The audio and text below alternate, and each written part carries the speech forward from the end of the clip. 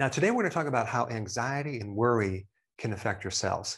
I do want to mention, though, stress is good for us to adapt to it and to become better. I'm mainly talking about chronic stress because the key factor is duration. How much chronic stress does someone go through without recovery? If you're recovering along the way, stress is essential, okay? You can't live without stress, but I'm not talking about that. I'm talking about chronic worry, anxiety over weeks and weeks and weeks, and what that does to your cells. Now, let's start with your immune cells. What's fascinating is that when someone experiences worry, anxiety, and stress, their immune cells become paralyzed, okay?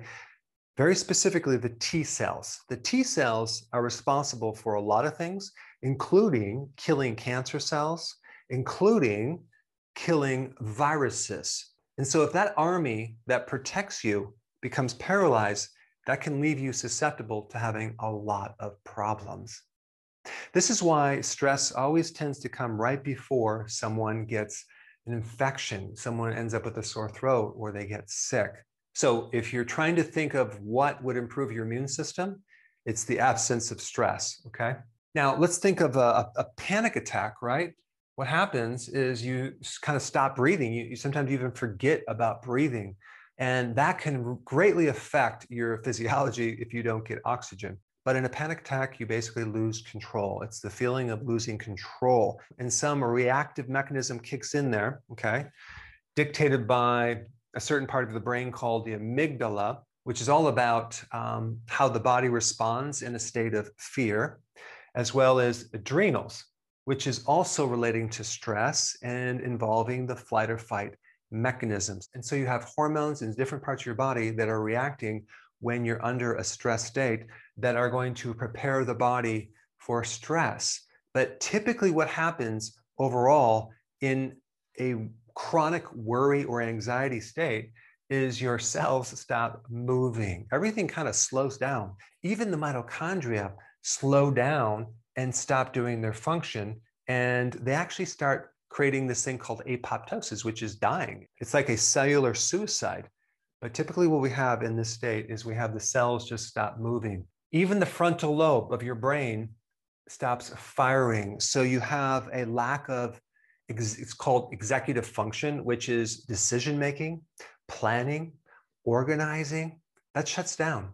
I mean, think about the last time you were under a lot of stress or panic.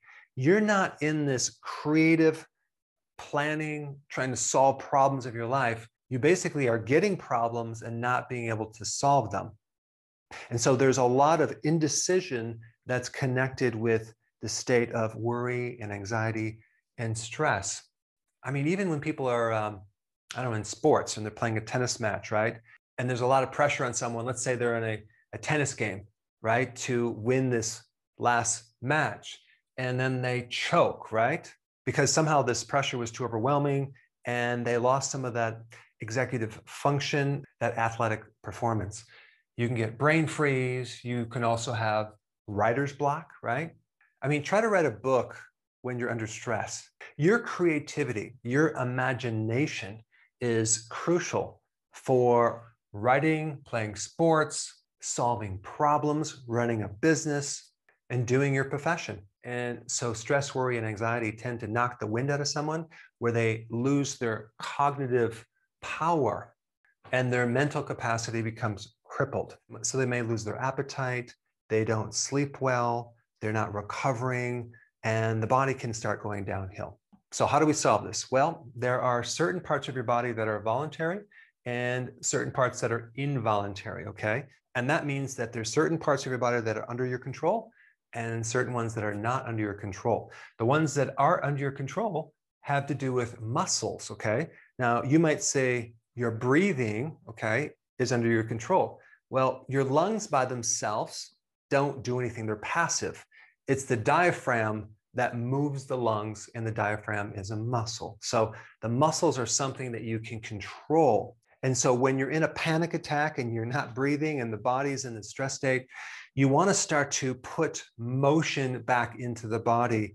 And breathing is probably the first thing you need to do. There's a fascinating video that I did on breathing and just a simple breathing technique to pull yourself out of a panic attack, to pull yourself out of a stress state simply by regulating your breathing. And so as you hyperventilate, now we have an imbalance with oxygen and carbon dioxide.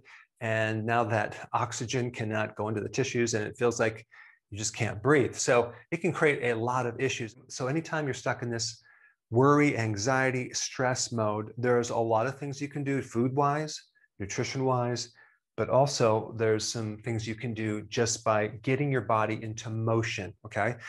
Start to get outside and exercise in nature. Start speeding up your body, okay? Because you're countering this slowing down motion, and that alone will pull you out of the stress state. Number 3, start controlling your breathing as well as your skeletal muscles. The 2 types of exercise programs that I highly recommend would be 1, yoga exercises, okay?